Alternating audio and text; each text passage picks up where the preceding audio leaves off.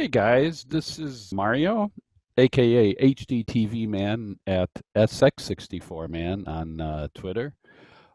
You can see my profile up there right there. And recently I added a new mod to my SX-64 that's created a little bit of interest, and folks have been asking me about, how'd I do it, what did I use, etc. So I thought I would basically tear apart the SX-64 and show you guys, all the mods that are in there. Just a little bit of history on this machine. I originally purchased it in June of 1984, so I'm the original owner. It's been all over the world on flights. It's been to Europe, running off a 220 transformer, came back to the US. It's moved through several states in the US, and fortunately, it's still kicking. Never really have had any sort of component failure on it whatsoever. But recently, I've started to add a few more things to it. My original mods was to put in a switch to defeat the internal speaker to get rid of that annoying buzz that we all love on the SX-64, and also to put in a mini jack, for headphones, that kind of thing. That's been in for a while. But recently, I've done some other mods.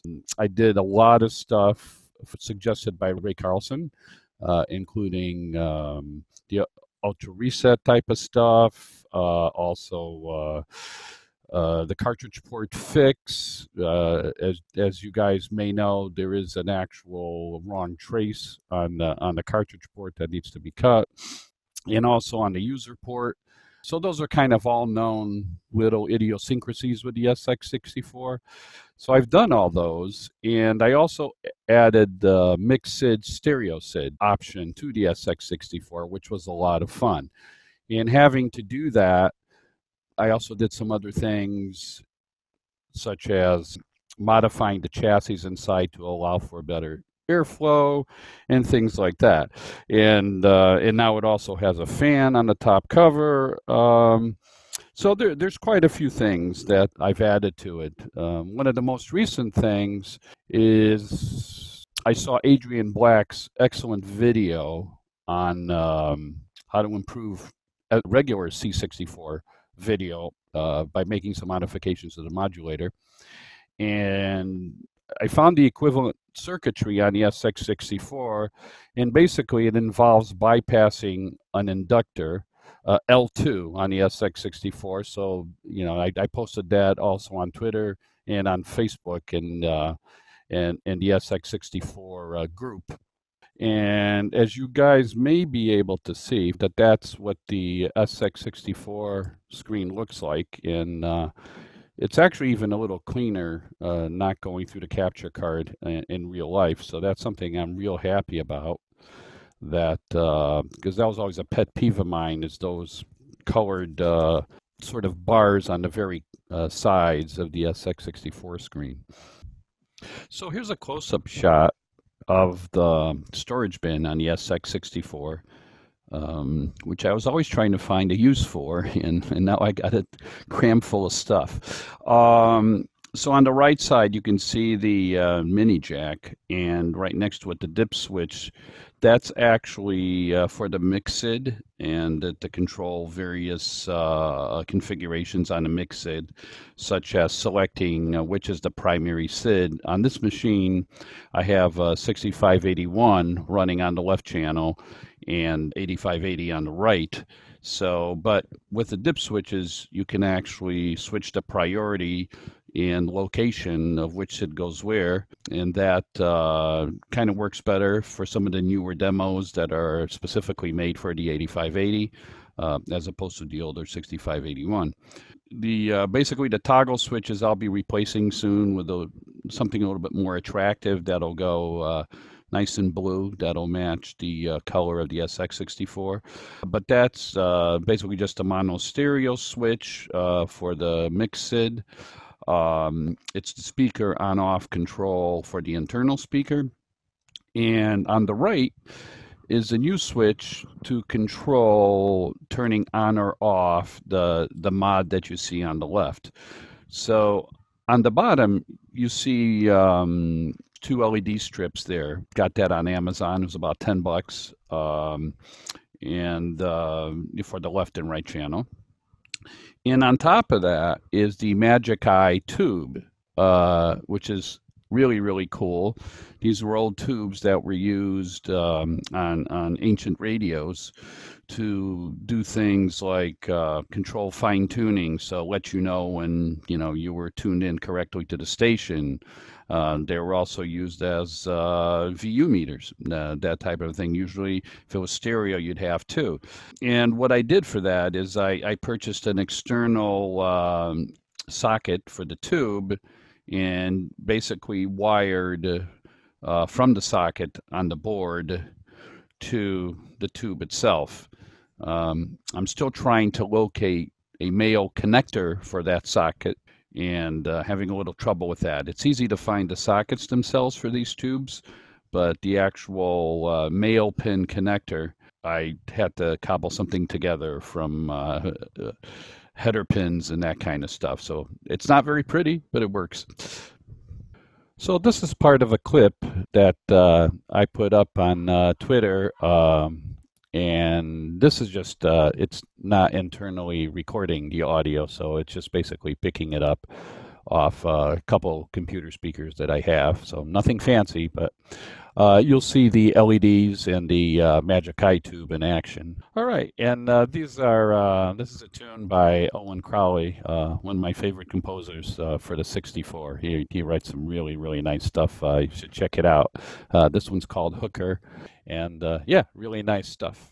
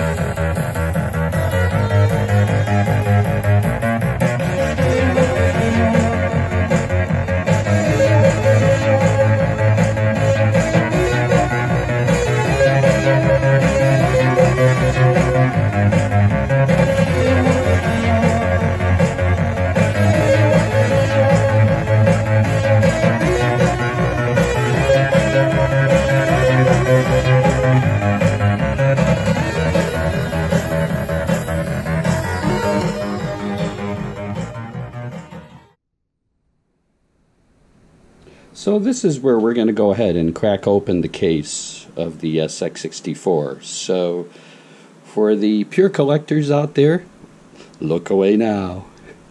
Anyhow, one of the first mods you'll see is I noticed the area of the MPU board where the 6510 is and the SID is and the PLA, etc. And especially with now with the MixSid, that would get pretty warm. So what I did is I just put in this regular Cooler Master computer fan, a ball bearing fan, and that runs out a cable to the back there, as you can see, and just connect a external 12 volt power supply. Didn't really want to tax the SX-64 power supply anymore with all these external mods, but having those 12 volts came in handy, because now I could actually use those 12 volts for all the other mods that I put in. Okay, so with the hood off now, first thing you'll see is the storage bin has become convertible. So this piece here, we can toss aside. I needed to do that in order to fit all the components for the tube, as well for the LEDs and for the dip switches, for the MixSid, etc. But the first thing you'll notice is there's a lot of braided cable around here and just some shielded cable where normally you don't see that on an SX-64. That's my attempt. All this braided cable underneath it is copper shielding, copper foil. And so that's my attempt to minimize kind of the interference RFI and any sort of buzzes, hums that could feed down either to the video or to the audio lines. I still have to do the internal. It's very tight in there, and I've been waiting next time I take this apart to be able to do the internal connector as well. So that's what all this shielded wiring is. Both the power wires and the signal wires for the audio are all shielded. So I'm going to start here in the back left of the machine. And the first thing you'll notice is this tiny board right here. And that's the SX Ultra Reset right here. So you can see the red cable goes to the user port reset line. And then there's a few more cables coming under here and being fed to different places in the boards. Those cables are to switch ROM. This has a Jiffy DOS, so you can switch between that and the normal CBM. And the beauty of this Ultra Reset is it just uses the regular reset on the front panel over here that was previously just used for the 1541 drive. So with this, you can reset the whole computer, you can reset the drive, you can change ROM. So it's actually kind of really, really handy to have. Oh, and also you can change the device number for the internal 1541 under here. And that's really handy because I now have that set to 9 because I primarily will use the from the SDIC that you see here. And with the SD card, that's very, very handy and quick. And that's set to drive 8 by default. Okay. Another thing you might notice is I'm kind of a label fanatic. So you'll see labels everywhere, right, left, MixSid, chips are labeled, and there's heat sinks everywhere. So I've tried to future-proof this. I even have heat sinks here on the I/O board, and basically anywhere I could fit them, I've put in heat sinks. And on the one little modification is on the VIC chip, on the VIC-2 chip down here. I had to remove the original SX-64 heatsink, which is actually quite nice because I have Sven Petersen's LumaFix 64 in there, which actually really helps the video quite a bit. So that's something I highly recommend. But because that that little board brings the VIC up a little bit higher, I had to put a traditional heatsink on it of this ilk, and it just barely fits underneath the drive support for the 1541. And you might actually even say that the drive support for the 1541, the metal part, becomes an extended heatsink because it actually touches the heatsink. But it works quite well. You just have to be careful when you take stuff apart. Other things you might see. There is one thing you cannot see, which is my latest mod, and I'll bring the camera around later on to show you that. But on this board, on the MPU board, there is an inductor, L2 inductor. And I might have mentioned before in the video that I watched Adrian Black's great video on how to improve video on the C64. So this L2 inductor is actually shorted back here. There's just a little cable, bypassing the L2 inductor. And that's made a tremendous difference in the video of the SX-64. I don't actually know if PAL 64s have this issue, SX-64s have this issue or not, but this bypasses the 22 mH millihenry inductor. Okay. SID chips, you can see right here. Here's from the MixSid. So the MixSid board is in this area right here, and this is the area that got quite warm, and that's why the fan sits right on top of here in the case. So you have the 8580 right there, and then you have the 6581 underneath. It's actually quite tight.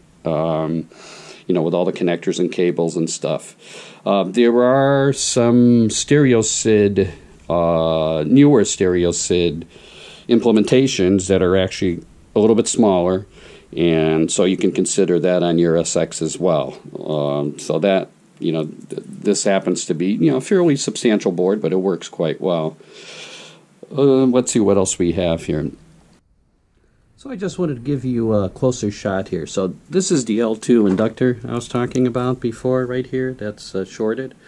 But you'll also see for the MixSid back here, there's the A5 and A8 lines and the IO1 and IO2. One of the things about the SX-64 is adding the stereo mod is actually super easy, because you have the back side of the board here, of the MPU board, and those address lines are just right there. And I actually much prefer to do this in a permanent way like this rather than use the grabbers. I've had pretty bad luck with grabbers shorting out adjacent pins, and blew up a couple pins that way. So I'm not a big fan of grabbers. I know they're quite easy and to remove and stuff, but with a little care, it's very easy to just solder in the 4 lines here, and I think it works quite well. Okay, so moving in closer to the latest mod, and I'm actually going to move the camera a little bit and see if you can see this. It is quite tight quarters for the tube mod, as you can see. So over here we have the extra socket that I put in, okay? And with the connections of the socket back in here, it's actually pretty tight, but if you isolate everything well, there should be no issue with grounding in terms of voltages and that kind of a thing. So here's a little closer to the guts there and storage compartment now. So we have so this is basically the DuPont wire tube cable. I'm not going to show you my very, very ugly male connector over here, because this is what I'm trying to find, is a male connector for this tube, and I had to cobble together something out of pins and out of header pins in more or less a semicircular fashion. I'll just say that. Not quite circular. So that's pretty ugly, and I don't want to mess with that. On the other hand, there's a couple things in here. This is the reduction of the 12-volt power supply that's coming from the outside, that external supply, to 6 volts. And that's both for the LEDs and actually for this board as well, for the Magic Eye 2 board. The Magic Eye 2 board has its own audio connection in here. So you'll see this very complicated harness here basically just connects all the audio lines together. And it's the audio output that's coming out of the MixSid right here to the 3 1/4 inch jack as well. These 2 ribbon cables here are for the MixSid and go all the way underneath, connecting to the MixSid over here. And this is for the dip switch configuration. And then everything else is just the there's the speaker defeat switch up here. That's the cable for that, and nothing really fancy. One of the things you cannot see, unfortunately, and when I take this apart, maybe I can get a better shot of it for you, is I have modified the chassis of the SX-64. The SX-64 has a big metal shield down here that supports the 1541 down here. The problem with that shield is it basically sandwiches the MPU board, and all the heat of the MPU board stays in there in that lower part. So I carefully bent that metal back and forth a few times, quite a few times, and really broke it off from the bottom. So now it's flat on the bottom, and all this area here is open. The downside is you lose the back support for the 1541, but I use the actually it's part of a big pen, the outside plastic part of a big pen, and which is kind of a cylindrical type of a thing. Cut it down to size and made just a new plastic support for the 1541 to the bottom of the case, and then coming up to here to the top of the case. I mean, that actually is quite sturdy and works pretty well. So there really is only one column there, and everything else is quite open, although you can't really tell right now. So I'm going to try to give you guys a little bit better shot of the insides as promised. So I'm going to very carefully just undo a couple of the cables and see if we can get in there and look at the guts. So basically the way this comes out is kind of tricky, but we should be able to get it out and show you what's actually in here. And so if I carefully, I'm just going to bring this guy over, all the way over to here so you guys can see this a little bit better. And pull all this connecting stuff out of here. I think you'll get an idea of what we have. Okay, good. This is the Magic Keyboard that I'm playing with right now, so that basically fits in there. Now you notice I haven't attached anything permanently, and that's because I'm still working on logistics, trying to find a connector for this to make it low profile. And I probably will cut another access hole here or there and put this back. Just to make it a little neater installation. But, you know, for the time being, you know, by the way, here's a closer shot. Yep, there we go. Of the dip switch plate and stuff that's in the front. Actually, I have a friend, one of our friends on the forums is going to make me a 3D plate for this because this was just kind of cobbled together quickly. And that's another reason this is still sort of more or less apart. So you can see here that it is quite a bit more open down in here where the drive is. Now, you know, I'm not going to take the drive off, but it literally is all the way open in there. And let me see if I can zoom in. And here we go. Let's get in there. Removing the access plate in the chassis that comes up vertically to the MPU board does have the advantage of making things so much more accessible back there. One of the other things is, as you can see here, it gives you a pretty good look of the MixSid Stereo board right there. And you can see really how cramped things are going all the way down. I've also put some heat sinks down there, as you can see. But the advantage too here is that with this design is that the 1541, the way Commodore made it, is actually quite accessible if you need to clean the heads, lubricate the rails, or even take the 1541 out in order to align it. So it comes out with 4 screws, and it's actually pretty easy, you know, to take in and out. So in closing, don't want to make this video too long, and then if you guys have any more specific questions, maybe I can zoom in on future things regarding any of the stuff that's in here. I was just going to say, if you are working in here, this is the forbidden zone. At least that's what I call it. Yeah, this can get you killed. So I stay away from the zone. I'm very careful. Just went back here and rewired the speaker connections, you know, with the shielded cable, but that's all I've done there. Now, I am a big fan of CRTs, but if this CRT ever goes, you know, I definitely will put in the new LCD mod in there, which is, you know, quite nice, and we'll keep these guys going. At that time, I'll replace this, you know, with a nice pair of stereo speakers, and you know, we'll have stereo audio from inside the case itself, which would be even better. So that'll be the next mod, but I will not do that until this guy actually dies, and he's been quite good so far. And the last thing is I will put all the links to everything I talked about underneath. Kind of excuse the amateur video. I don't do this, you know, very often, and kind of working with limited resources. But I hope this at least gave you an idea of this SX-64 with all the goodies.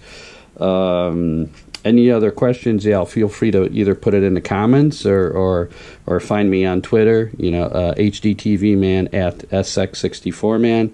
I'm also in the SX-64 enthusiasts group. Yeah, my name is Mario, and you can find me there. And I'll post links to the posts in there. There are, you know, relevant to this machine. And I hope you guys enjoyed this video. Thanks for watching, and let me know. Give me a thumbs up or a thumbs down. And the technical aspects will get better. Okay.